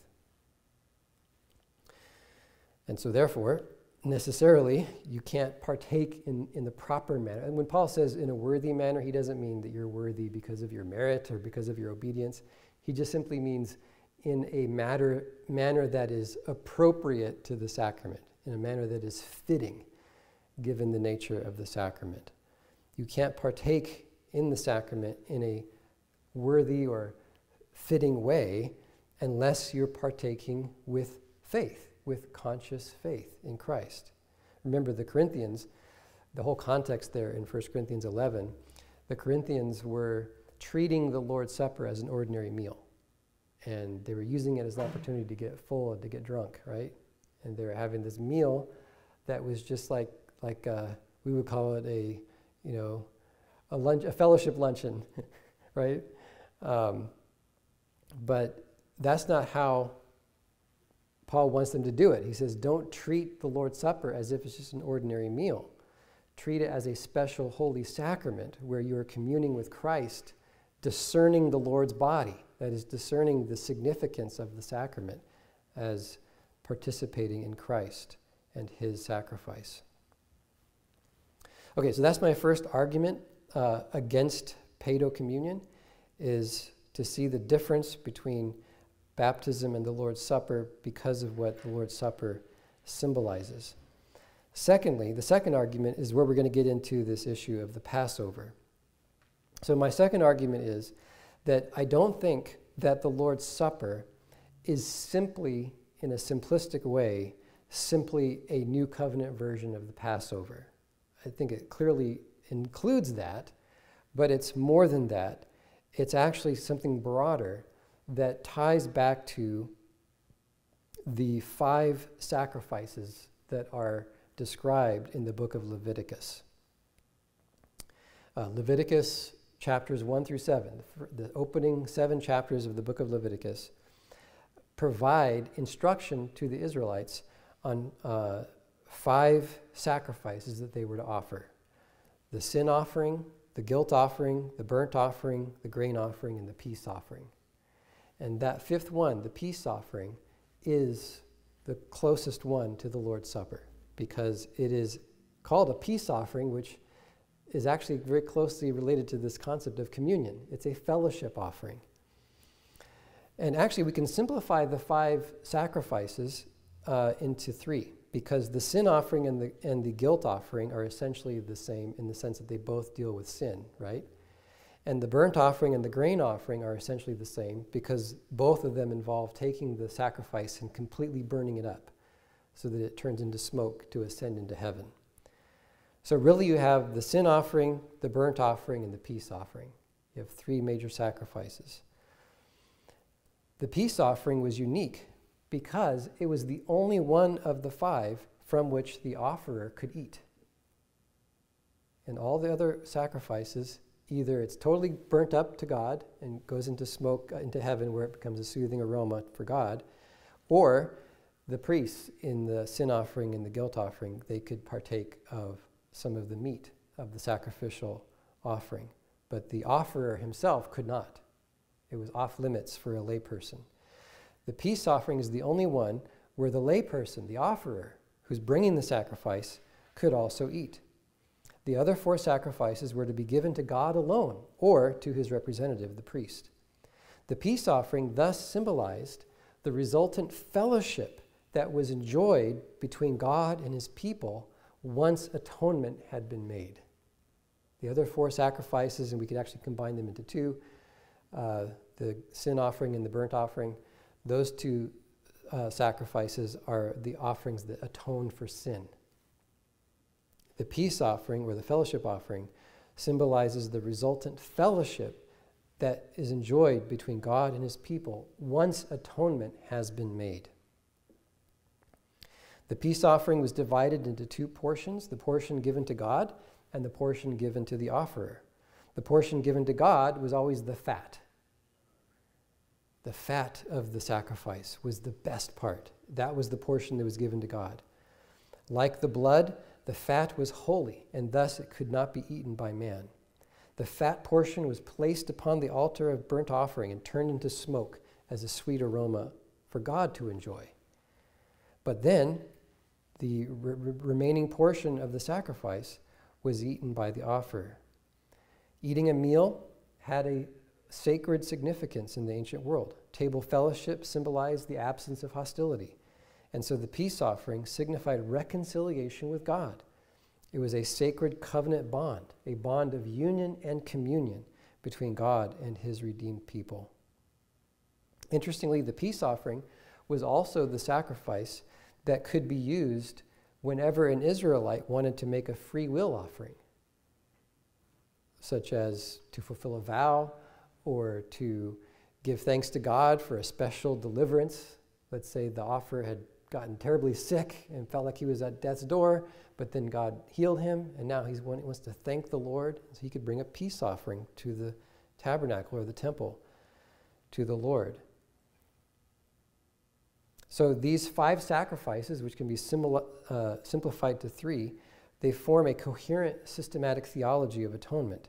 And it's very interesting. In Leviticus 9, verse 22, it says that Aaron lifted up his hands toward the people and blessed them. This is right after the ordination of Aaron and his sons in Leviticus chapter 8 and 9. So you have the 5 sacrifices in chapters 1 through 7. Then you have the ordination of Aaron and his sons in chapter 8 and 9. And at the end of the ordination, it says, "Then Aaron lifted up his hands toward the people and blessed them. And he stepped down after making the sin offering, the burnt offering, and the peace offerings." It only mentions 3. So it's supporting my argument that you can combine the grain offering into the burnt offering, and you can combine the guilt offering into the sin offering. And also notice the order. The order is the sin offering first, then the burnt offering, then the peace offerings. Why? Because sin has to be dealt with first before we can have reconciliation and communion with God. And notice how the atonement, the idea of atoning for sin, has both aspects to it, both the sin offering aspect and the burnt offering aspect, which points to the active and passive obedience of Christ, right? The passive obedience of Christ is where he's bearing the curse of the law in our place. That's the sin offering. And the active obedience of Christ is his perfect obedience to God, which is symbolized in the burnt offering, where the entire offering is turned into smoke. A technical term for it is sublimation. It goes directly from a solid state to a gas state, called sublimation. That symbolizes the active obedience of Christ, as Paul says in Ephesians 5, verses 1 and 2, that Christ loved us and gave himself up as a sweet-smelling sacrifice to God. So the sin offering and the burnt offering together are what atone for sin.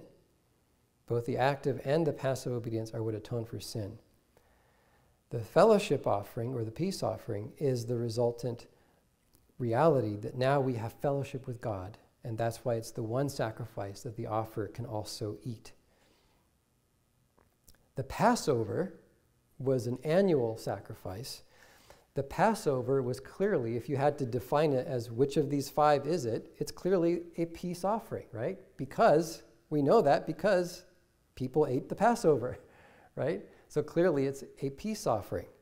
It's one of the examples of a peace offering. There are different types or different instances of peace offerings. There's peace offerings, for example, as I said before, that are voluntary, free will offerings and so on. But the Passover then is one subcategory under this broader category of the peace offering. So what I'm saying then, my argument is that the Lord's Supper should not be viewed as nothing but the Passover, but rather it should be viewed as the culmination of the peace offering, which itself is the culmination of the entire sacrificial system. And so that's why it's important to not only look at the initial Passover that was offered in Exodus 12, when they're about to cross over the Red Sea, but also to look at the other Passovers as they began to evolve once they went into the land and built the temple. Remember, in the Gospels that you see, by the time you get to the time of Jesus and the New Testament, the way that they offered the Passover was not just like with the first Passover in Exodus 12, each Jew in their own family, or each Jewish family just having their own Passover lamb in their own house, but rather you had to go to Jerusalem. That's why there was these tremendous crowds at the time of Jesus' arrest and crucifixion, because all of the Jews from around the world were going to Jerusalem to observe this Passover sacrifice, this Passover festival, which was in the context of the Feast of Unleavened Bread. You couldn't even bring a Passover lamb to your own house and sacrifice it there and have a Passover meal. You had to go to the temple. That's why the money changers were in the temple, because you had to go and buy a lamb, right? And then take it to the priest and have him sacrifice it. And then you could take it home and have the Passover with your family. The Passover lamb was sacrificed in the temple. And although children were not excluded from the first Passover, neither were they commanded to do it afterward when they got into the land. In fact, when they got into the land, the Bible says only the adult males are commanded to go up to the temple 3 times a year for the 3 annual festivals, one of which was Passover. And remember as well that if the Passover is a peace offering, remember that the peace offering had to be taken to the priest for the priest to sacrifice it. The offerer himself couldn't do the actual act of sacrificing the animal, that is, pulling the neck back, getting a knife, and then slaughtering it. The priest had to do that. And before that happened, what did the ritual say to do? So look at Leviticus chapter 3. Leviticus chapter 3 explains the ritual. It's verses 1 and 2. This is the chapter on the peace offering. If his offering is a sacrifice of peace offering, if he offers an animal from the herd, male or female, he shall offer it without blemish before the Lord. And he shall lay his hand on the head of his offering and kill it at the entrance of the tent of meeting. And Aaron's sons and the priests shall throw the blood against the sides of the altar. But notice this ritual of laying your hand upon the offering. This, to me, is what ties into the Lord's Supper. And that's why Paul has this view of the Lord's Supper as being a conscious act of faith where you are aware of your sin and you are trusting in Christ for forgiveness. And you are seeking to live as becomes a follower of Christ. You have a repentant heart that you are seeking to place yourself in identifying with the sacrifice. Notice how Paul argues. So the conclusion which we read in verses 27 to 29, make sure you partake in a worthy manner, that conclusion is based on an argument. The argument is that he quotes the words of the institution. What did our Lord Jesus say? He said, "Do this in remembrance of me." Paul quotes that twice for both the cup and the bread. Do this in remembrance of me. For Paul, this means more than simply remembering that Christ died. It means something more. It means laying your hand upon the head of Christ. It means that you are actively appropriating his death and participating in it. You're proclaiming his death, he says. Right? Paul says, when you say this, when you partake of the Lord's Supper, you are proclaiming his death until he comes. Otherwise, if you don't do that, if you're not coming to the Lord's Supper with this conscious faith of actively appropriating his death and your participation in it, then you're guilty of the body and blood of the Lord. So I think this is the best argument then, is to show that there is a difference between the Passover and the Lord's Supper. Even though the Lord's Supper clearly was instituted at the same time as the Passover, it's not simply the same thing as the Passover. It is also bringing in this whole theology of sacrifice, and especially the peace offering from Leviticus chapter 3, verse 2. He shall lay his head on the head. He shall lay his hand on the head of the offering. One thing to notice as well that ties into this is in 1 Corinthians 10 and verses 14 to 22. Notice how Paul speaks about the Lord's Supper. He says, "Therefore, my beloved, flee from idolatry." So he's talking about the Lord's Supper, but he's also talking about idolatry at the same time. He doesn't want the Corinthians to be engaged in idolatry, specifically by going to a pagan temple and participating in a meal ritual in the pagan temple in honor of the god.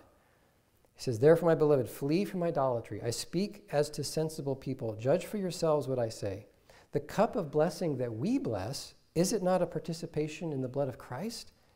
And the bread that we break, is it not a participation in the body of Christ? Because there is one bread. We who are many are one body, for we all partake of the one bread. Consider the people of Israel. Are not those who eat the sacrifices participants in the altar?" That's a key verse right there. What do I imply then? That food offered to idols is anything, or that an idol is anything? No, I imply that what pagans sacrifice, they offer to demons and not to God. I do not want you to be participants with demons. You cannot drink the cup of the Lord and the cup of demons. You cannot partake of the table of the Lord and the table of demons. Shall we provoke the Lord to jealousy? Are we stronger than he? So what's so interesting here is that Paul here is viewing the Lord's Supper as being similar to the sacrificial system of Israel, and clearly as more than just the Passover, because he talks about, are not those who eat the sacrifices participants in the altar? There was no altar in the first Passover in Exodus 12. They hadn't yet come into the land. So this idea here of eating the sacrifices symbolizes partaking in the altar, goes back to this idea again that you are identifying with the work of Christ, with his death for your sins. You are doing this in remembrance of Christ and his death. You're proclaiming Christ's death by an act of conscious faith. And therefore it requires a profession of faith in order to do that in a fitting manner that is consistent with the meaning of the sacrament.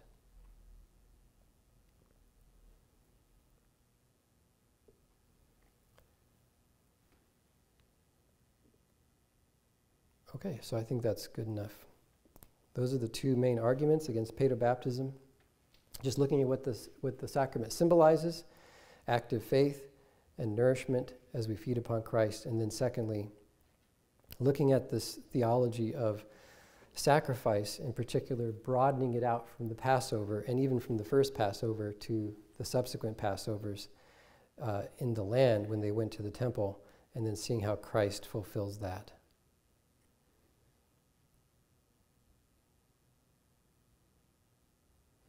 All right, any questions about the argument against paedocommunion? Yes? Some churches do, yes. There is a group of churches that are associated with Doug Wilson called the Communion of Reformed Evangelicals, Communion of Reformed Evangelical Churches that do practice that. Yeah. I don't know if all of the churches in that denomination do it, but many of them do. Yeah. I was just told actually this week that someone I know's PCA practices it. Do you know anything about PCA starting to allow that within their churches? I have not heard that. The PCA has historically not permitted that. So if there are individual churches that are doing that, then that would be a matter for their presbytery to look into and try to deal with. But in the PCA Book of Church Order, it's very explicit that children may participate in the Lord's Supper, but only if they have made a public profession of faith that's been approved by the elders. Yeah. So that's an important point to bring up too, which is we're not saying that children cannot partake, and we're not giving a specific cutoff and saying, has to be over the age of 12 or something. But if a child does want to partake, they have to make a profession of faith that has been examined by the elders. Yeah. So that could be the situation. Maybe it's a case not of technical paedocommunion, but of just allowing younger children, and that particular church would say, yeah, but we actually examined them and they made a profession of faith. But maybe some of the other churches in that neighborhood are kind of looking with raised eyebrows like, I don't know, 6 years old? Are you sure? Maybe they're having some debates over the age. But that's not really the issue. The issue is not the age. The issue is requiring a profession of faith. Yeah.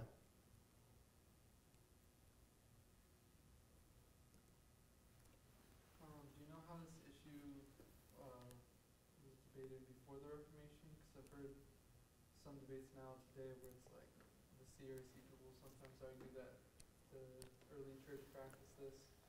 Was this like in practice, or was it some debated that developed later? Or So what was the practice of the early church on this question? That whole question is a complete can of worms, and it's the same for paedobaptism. So on the issue that comes up with these debates is, it'd be helpful to get some insight from the early church, and you can find arguments from both sides for both positions, for both sacraments. So in my opinion, the evidence for paedocommunion in the early church, it does exist, but it's not super early. There's some debate about one particular early church father, I think it was Cyprian, if I recall, where there's a passage that could be possibly taken in a way that supports paedocommunion. That would be pretty early. I think he was 3rd century. But in my opinion, the earliest clear evidence for it is Augustine. But that's like late 4th, early 5th century. Augustine was very clear. Augustine totally believed in paedocommunion. And he's very explicit about it. And repeatedly, like many passages in Augustine where he says it. So for that reason, I would say, because Augustine is on the side of paedocommunion, I would say that it's not heretical to practice that. And we shouldn't view it as some like heretical thing that some people practice that. But it is also just very scary because of that warning passage in 1 Corinthians 11 where, okay, well, if you are practicing this, then what are you doing? What steps are you taking to make sure that people don't eat and drink judgment to themselves, you know? So that would be my concern with it. That's why I'm concerned about paedocommunion, because of the warning. But I wouldn't say that it's a heretical view, because Augustine did teach it. Yeah. Go ahead. Going back to 1 Corinthians 10, verse 18, where it talks about the people of Israel, those who eat the sacrifice, are not partners of the altar. Can you touch again on that, what you meant by that? Okay, so what I'm getting at there in 1 Corinthians 10, verse 18, is that this couple of things. One thing is that this verse here clearly supports my contention that the New Testament does not view the Lord's Supper as simply being a repetition of the first Passover in Exodus 12, as being just a continuation of the first Passover at Exodus 12. Because the first Passover in Exodus 12, there was no altar. It was a household affair. You didn't have to go to Jerusalem and offer the sacrifice at the altar. But here it's clear that Paul is thinking about the way in which the Passover, which itself is part of this broader category called the peace offering, is conducted at the altar. And he's using that as an argument for why you can't go to the Lord's table, the altar of the Lord, and then turn right around on Monday and go to a pagan altar and participate with demons.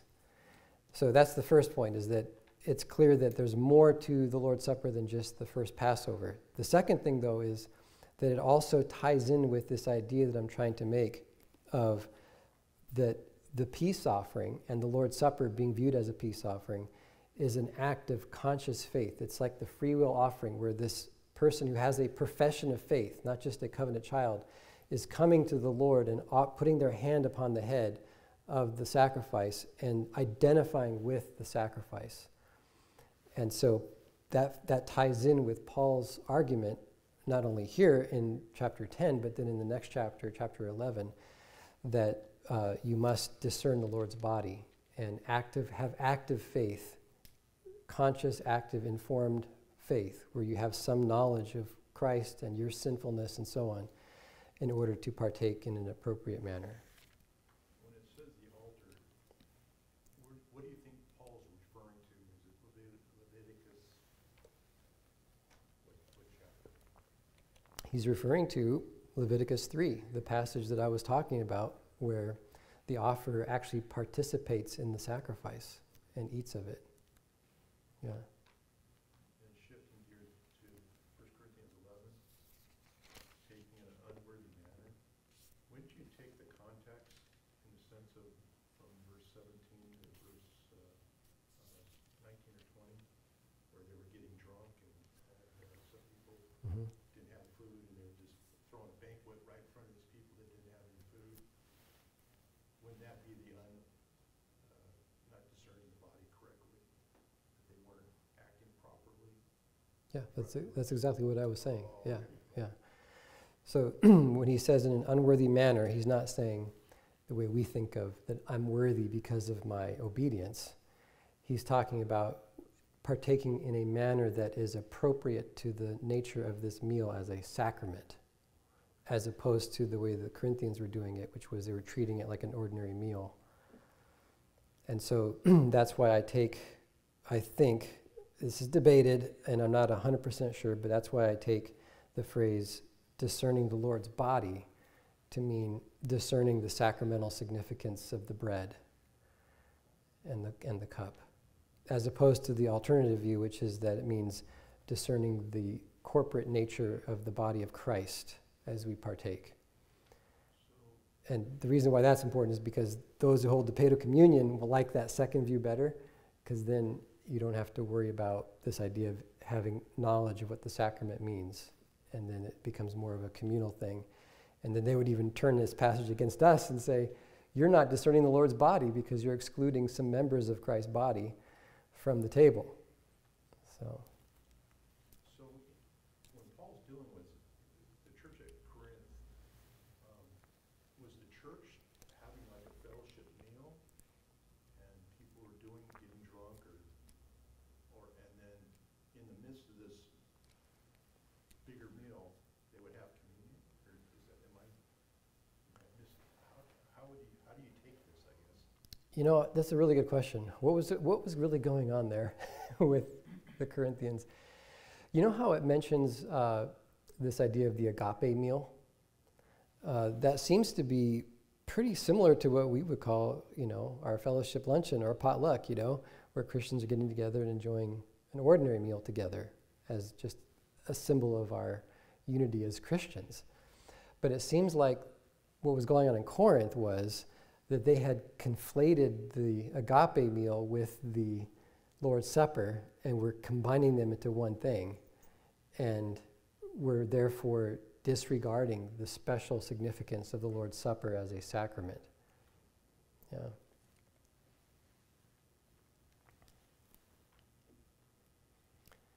Yeah. And then I was just going to circle back to the previous historical context. I know you touched on the Paedo Communion, but you also said that there's also kind of a grayness about that with the Paedo Baptism in regards to the early church fathers and what the church practice was. Do you know, you said there's like arguments for both, or is it more in like a narrative form that they said that like, obviously there was believers' baptism, or what is your understanding as far as early church fathers with the Paedo Baptism? I don't have all the arguments and evidence in front of me in my notes, but the question for the recording is, could I get into the historical arguments over the early church on Paedo Baptism? There's a number of different types of evidence for it. So, there are passages that are explicitly addressing the question, and then there are also passages in the church fathers, apostolic fathers, where they say something that seems to imply that a child had been baptized at a very young age. And so there's more than one type of evidence that we're looking at. And so it becomes debated, like, how do you interpret those ones that are more implied? Like, you could take them as suggesting that a child was baptized as a Christian at a very young age, or you could find some other way to interpret those passages. I think the famous one was it Polycarp, who said that he had served Christ for 86 years. So that seems to imply that he's about 86 at that point when he's saying that. He's about to be martyred or something, and he's looking back to his childhood, his infancy, and implying that he was a Christian from infancy, which seems to suggest that he was baptized as an infant. But it doesn't prove it, it's just an implication, you know. So there are a lot of passages like that in the Church Fathers that where we can wrangle on both sides. The Baptists and the Paedo-Baptists can wrangle over them and say, well, you could interpret it this way or you could interpret it that way. The clearest passages where it's directly and explicitly taught, in my opinion, would be, if I can remember the name of it. I don't have any of this information in front of me, so I'm just speaking off the top of my head. I think it's a document called the Apostolic Constitutions, written by a church father named Hippolytus, who dates to around the 3rd century, like mid to late 200s, maybe early 300s. No, mid to late 200s, I think. And he was a bishop in Rome, and he wrote a document that is kind of like a church order, explaining how worship should be conducted. And he talks about explicitly that, you know, baptism should be done by families, and the children should be baptized as well. But that's, you know, late 200s, so it's not super early. Whereas Polycarp is super early. That's like, you know, early 100s, early 2nd century. So that's where you have these wrangles and back and forth, questions of how to interpret, but it's really hard to get around that one that I was just quoting from the Apostolic Constitutions. That one I think is pretty explicit. But then there's other arguments too that would say even later on, it gets really complicated because later on you start to have a tendency in the early church. By this time it's not really early church, it's more like the 3rd, 4th century. So we're talking already almost 300 years after the apostolic age. So it's not super early, but it's still sometimes called the early church. In that time frame, you start to see people delaying baptism, where they don't want to get baptized as early as possible because they're afraid that they might sin, and they want to have this final act of baptism like soon before they die to like deal with all their sins. And you start to see this theology of baptism begin to arise, that baptism actually causes the forgiveness of sins, right? So it's tied into that. But then at the same time, right at that same time, you have Augustine, who's appealing to baptism in his argument against Pelagius. Pelagius is denying original sin and saying that everyone is born innocent, but then we can individually choose to follow Adam's bad example.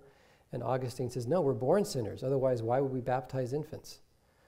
So it's a complicated scenario where you can find evidence from different sides to support different positions. I don't have all of the arguments to back up to give like a clear, decisive explanation of everything, but it's a complicated subject. So.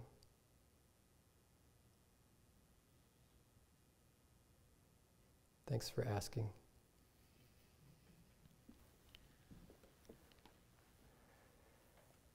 All right. Were there any online? No? Okay. All right, let's go ahead and close in prayer. Thank you, Lord, for this study that you allowed us to have, to study covenant theology, all of the ins and outs of it, and to see how everything reminds us of your amazing covenant faithfulness that you have shown to us in sending your Son to establish the new covenant in his blood. And we thank you that because of this covenant, we are reconciled to you, that we have this wonderful reality of the law written upon our hearts. and that we are part of your people, the people of God. Thank you for giving us these signs and seals of the covenant to confirm to us the truth of the promise and to assure us that we belong to you. We thank you in Christ's name. Amen.